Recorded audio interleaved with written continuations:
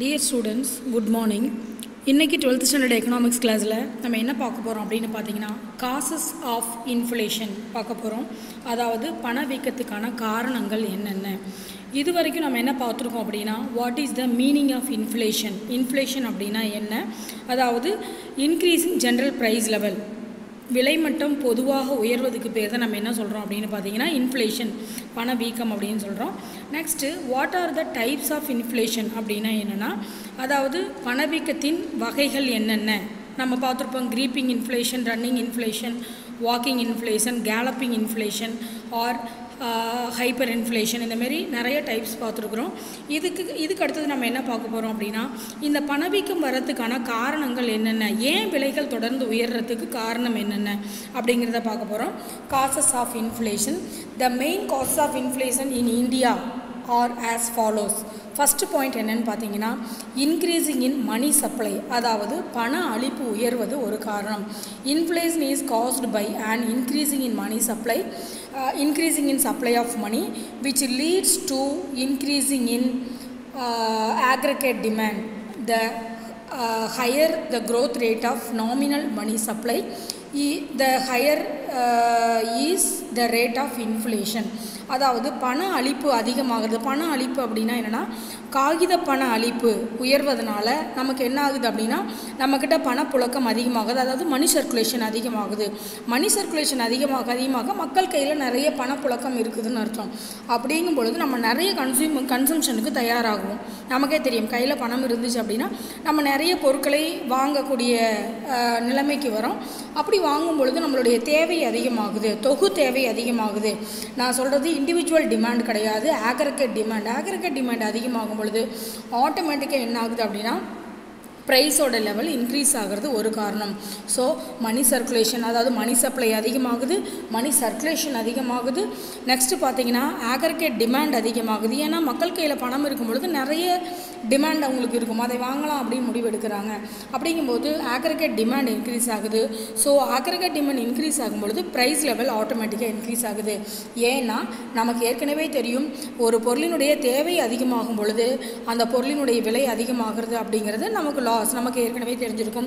Next பார்த்தீங்க அப்படின்னா increasing இன் disposable income, அதாவது செலவிட தகுந்த வருவாயில் உயர்வு. அப்படின்னா என்னென்னா நம்ம செலவிடக்கூடிய வருமானம், அதாவது வருமானத்தில் பெரும்பகுதியை செலவிட நம்ம தயாராக இருக்கும் பொழுது என்ன ஆகுது அப்படின்னா நம்மளுடைய கன்சம்ஷன் அதிகமாகுது, டிமாண்ட் அதிகமாகுது. ஸோ ப்ரைஸ் இன்க்ரீஸ் ஆகுது. அப்போ செலவுகள் அதிகமாகும் பொழுதும் செலவுகள் அதிகமாகுதுன்னா நம்ம செலவு செய்து கமாடிட்டியை கன்சியூம் பண்ணியிருக்கோம் அப்படின்னு அர்த்தம். ஸோ சேவிங்ஸ் குறைஞ்சி ஆக்ரிகேட் டிமாண்ட் அதிகமாகி ப்ரைஸ் இன்க்ரீஸ் ஆகுது. கவனிங்க, increasing in disposable income. when the disposable income of the people increases, it raise their demand for goods and services. Demand for goods and services raise ஆகும். Disposable income may increases with the raise in nominal income or reduction in taxes or reduction in the savings of the people. சேமிப்பு குறைந்து விலைகள் அதிகமாகி நம்ம செலவுகள் அதிகமாகி demand அதிகமாகிறது. This is one reason for inflation. Next பார்த்தீங்க அப்படின்னா இன்க்ரீஸிங் இன் பப்ளிக் எக்ஸ்பெண்டிச்சர், அதாவது பொது செலவுகள் உயரும் பொழுது நம்ம விலைகள் ஆட்டோமேட்டிக்காக உயரும், இன்ஃப்ளேஷன் வர காரணம் அப்படிங்கிறாங்க. Government activities have been expanded due to developmental activities and social welfare programs, அதாவது வளர்ச்சி மற்றும் சமுதாய நலத்திட்டங்களை அமல்படுத்தும் பொழுது அரசினுடைய செலவு அதிகமாகுது. அரசினுடைய செலவு அதிகமானால் அந்த எக்ஸ்பெண்டிச்சரை பேர் பண்ணுறது எப்படி அப்படின்னு பார்த்தீங்கன்னா டேக்ஸ் இம்ப்ளிமெண்ட் பண்ணும் பொழுது, அப்போ ஒரு பொருளினுடைய விலையில் டேக்ஸ் இம்ப்ளிமெண்ட் அதிகமாக பண்ணும் பொழுது ஆட்டோமேட்டிக்காக அந்த கமாடிட்டியோட ப்ரைஸ் என்ன ஆகும், இன்க்ரீஸ் ஆகும். So this is the one of the reason. Next increasing in consumer spending, நுகர்வோர் செலவு அதிகரித்தல். நம்ம பார்த்தீங்க அப்படின்னா நம்ம பர்ச்சேஸில் 2 பர்ச்சேஸ் இருக்குது. ஒன்று தவணை கொள்முதல் ஒன்று, இன்னொன்று கடன் கொள்முதல் ஒன்று. இந்த ரெண்டுக்குமே நமக்கு ஒரு ஆப்பர்ச்சுனிட்டி கிடைக்கும் பொழுது நீங்கள் தவணையிலையும் கொள்முதல் பண்ணிக்கலாம், கடன்லையும் கொள்முதல் பண்ணிக்கலாம். அப்படிங்கும் பொழுது நம்ம என்ன பண்ணுறோம் அப்படின்னா அதாவது கிரெடிட் பர்ச்சேஸாகவும் இருக்கலாம், அல்லது நீங்கள் என்ன பண்ணலாம் ஹையர் பர்ச்சேஸாகவும் இருக்கலாம். அப்படிங்கும் பொழுது இன்ஸ்டால்மெண்ட் பேசிஸில் நமக்கு எல்லா பொருளும் கிடைக்கும் பொழுது அப்போ என்ன ஆகுது, நுகர்வோருடைய செலவு எக்ஸ்பெண்டிச்சர் அதிகமாகுது. So the demand for the commodity and services increases when there is given credit to buy goods. ஏன்னா கடனுக்கு பொருளை வாங்கலாம் அல்லது தவணை கொள்முதலில் பொருளை வாங்கலாம் அப்படிங்கிற ஆப்பர்ச்சுனிட்டி கிடைக்கும்போது நம்ம என்ன பண்ணுறோம், செலவுகள் அதிகமாகுது. அப்போ நுகர்வு செலவு அதிகமாகும் பொழுது அந்த கமாடிட்டிக்கான டிமாண்ட் அதிகமாகும், aggregate டிமாண்ட் அதிகமாகும். ஸோ ஆட்டோமேட்டிக்காக price will be increased. Next, cheap money policy. What is the meaning of cheap money policy அப்படின்னா ரேட் ஆஃப் இன்ட்ரெஸ்ட் குறைவாக இருக்கும்னு அர்த்தம். ஆக்சுவலாக பேங்க்கில் பார்த்தீங்கன்னா ரேட் ஆஃப் இன்ட்ரெஸ்ட் குறைவாக இருக்குது அப்படின்னா நம்ம அதிக அளவில் என்ன பண்ணுவோம், கடன் வாங்கிறதுக்கான வாய்ப்புகள் இருக்கும். ஸோ சீப் மணி பாலிசி அப்படின்னா என்னென்னா பேங்க்கு ரேட் ஆஃப் இன்ட்ரெஸ்ட் என்ன பண்ணுவாங்க அப்படின்னா ரெடியூஸ் பண்ணுவாங்க. அப்படி ரெடியூஸ் பண்ணும் பொழுது மக்கள் எல்லாரும் கடனை அதிக அளவில் வாங்கி அவங்க என்ன பண்ணுவாங்க, நம்மளுடைய டிமாண்டை அதிகப்படுத்துவாங்க. ஏன்னா கன்சம்ஷன் அதிகமாகும். ஸோ ஆக்ரிகேட் டிமாண்ட் அதிகமாகும். ஸோ ஆட்டோமேட்டிக்கலி த ப்ரைஸ் இன்க்ரீஸ்டு, விலை என்னாகும், அதிகமாகும். ஸோ இன்ஃப்ளேஷன் வரக்கூடிய வாய்ப்பு இருக்குது. நெக்ஸ்ட்டு, டெபிசிட் ஃபைனான்சிங் அப்படின்னா என்னென்னா பற்றாக்குறை நிதியாக்கம் அப்படின்னு அர்த்தம். பற்றாக்குறை நிதியாக்கம் அப்படின்னா என்னென்னா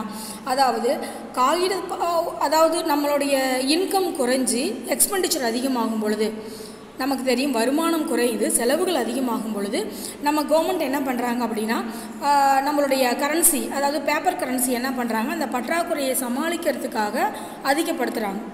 அதாவது மணி சப்ளையை அதிகப்படுத்தும் பொழுது என்ன ஆகும், இந்த எக்ஸ்பெண்டிச்சர் ஓரளவுக்கு ஈக்குவல் ஆகும். ஏன்னா வருமானம் நம்மக்கிட்ட குறைவாக இருக்குது, செலவுகள் நமக்கு அதிகமாக இருக்குது. அப்படிங்கும் பொழுது so government printed the paper currency, அதாவது மோர் நோட்ஸ் என்ன பண்ணுறாங்க அப்படின்னா அதிகமான மணி சப்ளை கொடுக்கும் பொழுது இதன் விளைவாக மக்கள் கையில் பணப்புழக்கம் அதிகமாகி ஆக்ரிகேட் டிமாண்ட் இன்க்ரீஸ் ஆகும். Aggregate demand in this raise aggregate demand in to relate to the aggregate supply. அதாவது சப்ளை குறைந்து டிமாண்ட் அதிகமாகுன்றாங்க.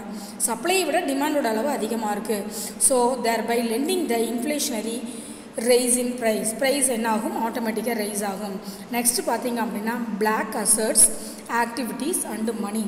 கணக்கில் காட்டப்படாத சொத்துகள், நடவடிக்கைகள் மற்றும் கருப்பு பணம். இது ஒரு காரணம். இதில் என்னென்னு பார்த்தீங்கன்னா the existence of black money and black assets due to corruption, tax evaluation etc.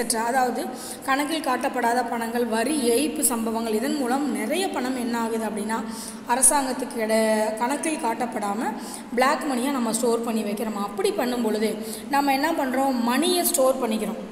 ஆனால் நம்மளுடைய லைஃப் ஸ்டைல் எப்படி இருக்குது அப்படின்னா ரொம்ப எக்ஸ்பென்சிவாக இருக்குது. அதாவது த பீப்புள் ஸ்பெண்ட் சச் மணி என்ன பண்ணுறாங்கன்னா நிறைய பொருளை பகட்டான செலவுகளுக்கு என்ன பண்ணுறாங்க அப்படின்னா செலவிடுறாங்க. சரியா, அதாவது லக்ஸுரி லைஃபுக்கு செலவிடுறாங்க. அப்போ என்ன ஆகுது அப்படின்னா மணியும் ஸ்டோர் ஆகுது, டிமாண்டும் அதிகமாகுது, செலவுகளும் அதிகமாகுது. ஆட்டோமேட்டிக்காக ப்ரைஸ் என்ன ஆகும் அப்படின்னு பார்த்தீங்கன்னா இன்க்ரீஸ் ஆகும். ஸோ ஆட்டோமேட்டிக்கலி என்ன ஆகும், இன்ஃப்ளேஷன் வந்துடும், பணவீக்கம் வரக்கூடிய வாய்ப்பு இருக்குது அப்படிங்கிறாங்க. நெக்ஸ்ட்டு பார்த்தீங்க அப்படின்னா ரீபேமெண்ட் ஆஃப் பப்ளிக் டெப்ட். அதாவது whenever the government repays its past internal debts to the public, மக்களிடமிருந்து பெறப்பட்ட கடனை திரும்ப செலுத்துவதற்காக என்ன பண்ணுறாங்க அப்படின்னா leads to increasing in the money supply with the public. அதாவது மணி சப்ளையை பப்ளிக்கு அதிகப்படுத்துகிறாங்க.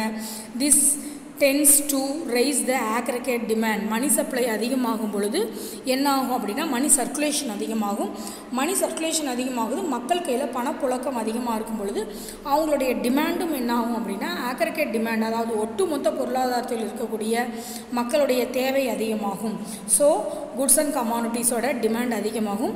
ஸோ டிமாண்ட் அதிகமாக இருக்கும் பொழுது ஆட்டோமேட்டிக்காக ப்ரைஸ் என்ன ஆகும், இன்க்ரீஸ் ஆகும். லாஸ்ட் ஒன் என்ன அப்படின்னு பார்த்தீங்கன்னா இன்க்ரீசிங் இன் எக்ஸ்போர்ட்ஸ். அதாவது நம்மளுடைய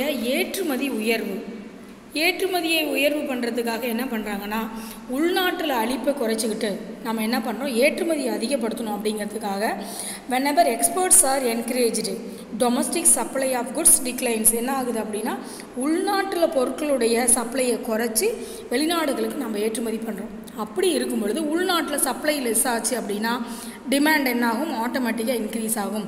ப்ரைஸ் என்னாகும், ஆட்டோமேட்டிக்காக இன்க்ரீஸ் ஆகும். இது எல்லாமே ஒரு சர்க்கிள் தான். சப்ளை லெஸ் ஆகுது அப்படின்னா டிமாண்ட் இன்க்ரீஸ் ஆகும், ப்ரைஸ் இன்க்ரீஸ் ஆகும். சரியா, இதுக்கு என்ன காரணம்னா மார்க்கெட்டுக்கு அந்த பொருளினுடைய வரத்து குறைவாக இருக்கிறதே ஒரு காரணம். அப்போ ஒரு பொருள் குறைவாக கிடைக்கும் பொழுது அதனுடைய டிமாண்ட் அதிகமாகும். ஏன்னா மக்கள் கிடைக்கும் பொழுதே வாங்கி வச்சுக்கலாம் அப்படின்னு ஒரு ஐடியா வரும். அப்படிங்கும் பொழுது என்ன ஆகும் அப்படின்னா டிமாண்ட் aggregate demand இன்க்ரீஸ் ஆகுது. ஸோ ஆட்டோமேட்டிக்கலி ப்ரைஸ் இன்க்ரீஸ் ஆகுது. So this is called inflation. So நம்ம எத்தனை பார்த்துருக்கோம் அப்படின்னு பார்த்தீங்கன்னா கிட்டத்தட்ட 9 ரீசன்ஸ், அதாவது 9 காசஸ் ஃபார் இன்ஃப்ளேஷன் பார்த்துருக்குறோம். ரொம்ப இம்பார்ட்டன்ட் கொஷின். கண்டிப்பாக உங்களுக்கு எத்தனை மார்க் கொஷினில் வரும் அப்படின்னு பார்த்தீங்கன்னா 3 மார்க்கில் கேட்கக்கூடிய வாய்ப்பு இருக்குது, 3 மார்க்கில் வரும், 5 மார்க்கில் வரும். இன்னொன்று பார்த்திங்கன்னா சிம்பிள் பாயிண்ட்ஸ், அதாவது இன்க்ரீஸிங் இன் எக்ஸ்போர்ட்ஸ் எப்படி இன்ஃப்ளேஷனுக்கு ரீசனாக இருக்கும் அப்படின்னு 2 மார்க்கில் கேட்கக்கூடிய வாய்ப்பு இருக்குது. So study well. ரொம்ப இன்ஃப்ளேஷன் அப்படின்னாலே இதில் இருக்கிற ஒவ்வொரு பார்ட்டும் ரொம்ப இம்பார்ட்டண்ட்டாக இருக்கும். ஒவ்வொரு கொஷினையும் தனித்தனியாகவும் படிக்கணும். அல்லது inflation types, causes, how to effects of inflation, what are the remedial measures of inflation அப்படின்னு ஒரே கொஷினாக 5 மார்க்கில் கேட்கக்கூடிய வாய்ப்பும் இருக்குது. ஸோ தனித்தனி ஹெட்டிங்காக படிங்க, ஒவ்வொரு ஹெட்டிங்கும் தரவாக புரிஞ்சு படிங்க. Thank you students. நெக்ஸ்ட் கிளாஸில் நம்ம என்ன பார்க்க போகிறோம் அப்படின்னு பார்த்தீங்கன்னா, அதாவது what are the effects of inflation, அதாவது இன்ஃப்ளேஷனுடைய எஃபெக்ட்ஸ் என்னென்ன அப்படின்னு பார்க்க போகிறோம். Thank you students.